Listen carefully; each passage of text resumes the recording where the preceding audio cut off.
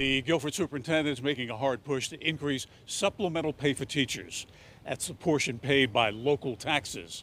Despite having the third largest school system in the state, Guilford County ranks 13th when it comes to supplemental pay. In an online meeting, the superintendent explains why she believes increasing teacher pay is so important. The strongest educational research finding in the last 20 years is that the quality of a teacher is the single greatest in-school determinant of student outcomes. Wake and Mecklenburg counties lead North Carolina in teacher supplements at nearly $9,000 a year. Guilford County's teacher supplement is less than $5,000 a year.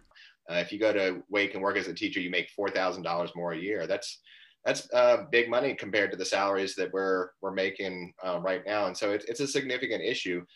For Guilford County to be great, our public schools have to be great. And a decade of underfunding has really done us no favors. One school board member, Linda Wellborn, questions the need to compete with Mecklenburg and Wake counties. Much higher. And I'm not saying we don't need to increase.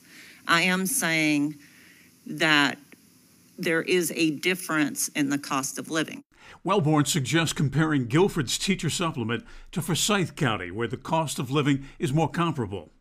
Forsyth also pays its teachers more supplemental pay than Guilford County, nearly $700 a year more.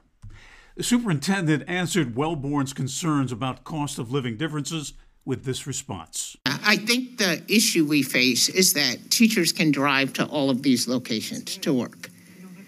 And so it's one of the reasons that we're struggling to hire is because they can drive to Charlotte to work. They can drive to Durham.